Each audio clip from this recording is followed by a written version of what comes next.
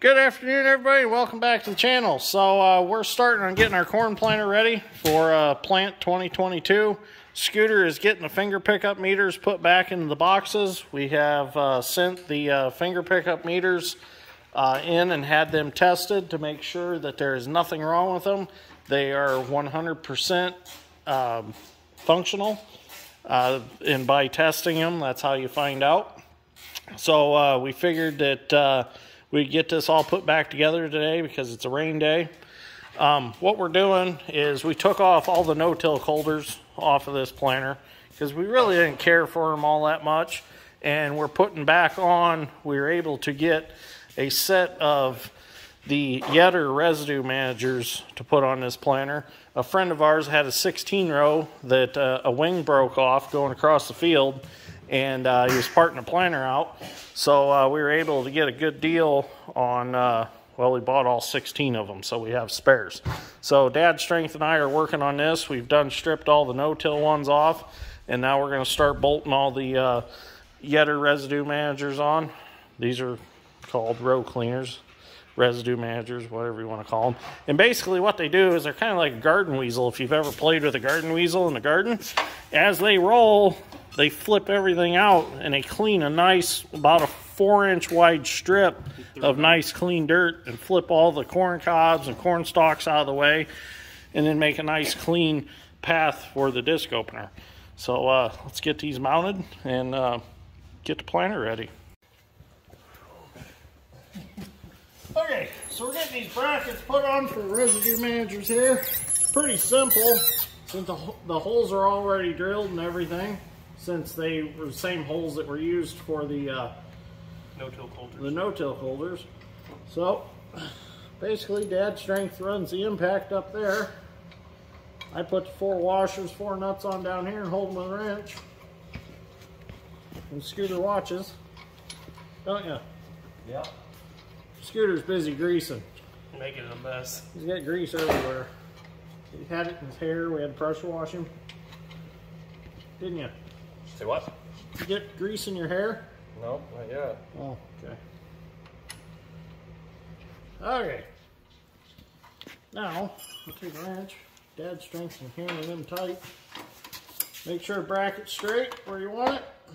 That's good. Top one.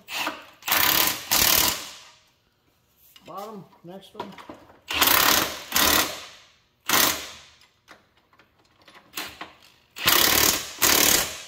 Now, we can grab our actual residue manager here. They're a little bit heavy. 3 holes exposed. 3 holes exposed.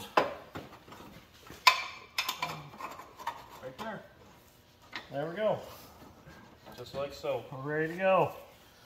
So we got, actually we've got 6 rows done now, and we've got 6 to go.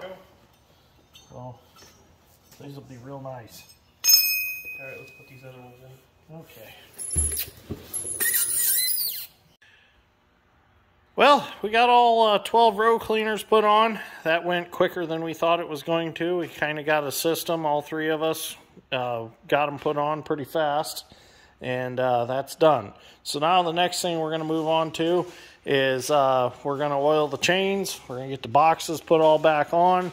And then we're going to order some of the spiked closing wheels. What we're going to do this year is we're going to run one smooth one on one side and a spiked one on the other to help with seed to soil contact and to really firm up that seed furrow and get that seed planted nicely. So it's something that we've been wanting to try, and this is the year that we're going to try it on. So it's still gloomy out. Soil temperature as of right now is still only around 50 degrees. So we're still not in a hurry to start planting corn. We only got 1 shot at this year since the input costs are ridiculous. So we're going to make it count. So we're actually going to hold off a little bit on planting corn. A lot of guys tried to do some planting already, but they farm a lot more acres than we do, so time is kind of important. We can wait just a little bit longer because we don't have as many acres to get covered, and it won't put us as far back in the fall. So when the time comes, we'll get planting. But I'm not going to push it till we at least see 60-degree soil temperature. So we'll get those ordered, and once them come in, we'll get them put on the planter. What do you think, Wilson? Helping us get the planter ready? You just like the camera. Every time I pull the camera out, you got to get close to it. What do you think, Scooter? Are you eating again? Maybe. Are you just here to party? Sometimes. Or are you here to work? Play. You like to play. So Scooter's actually retired. He actually doesn't have to work. He made some pretty good money off some offshore accounts that we just don't talk about. But he's actually retired. So his big thing is work here and hunt for morel mushrooms when they're around. So he says he can smell them. I don't think that's true. But so anyways, Wilson, he's also retired.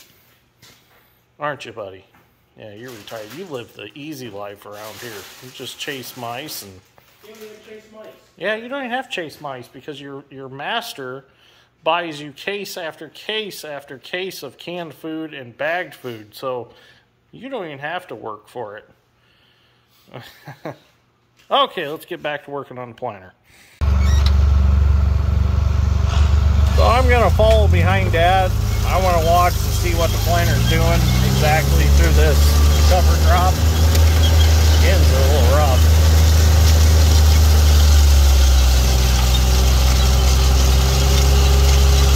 So it's doing a really good job.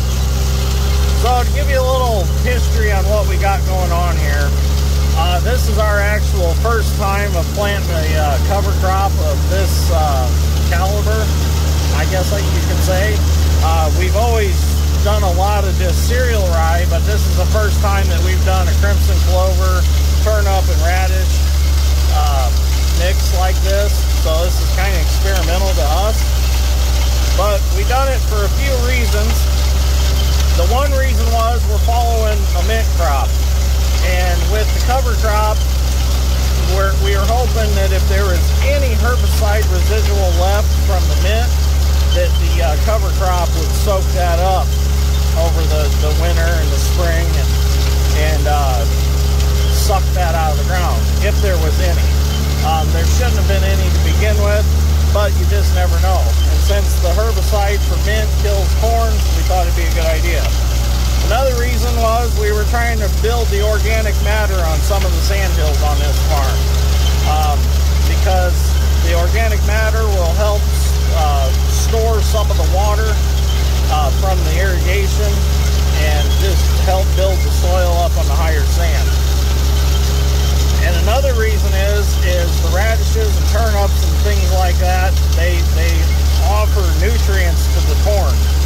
So by planting right through them, if those seeds end up close to a turnip or a radish that's rotted underground, it'll actually suck some nutrients from that radish or that turnip. So there's a lot of benefits to cover crops. They are expensive to put out though. So that's, you gotta weigh out your options. Cereal rye is about the cheapest to put out as a cover crop.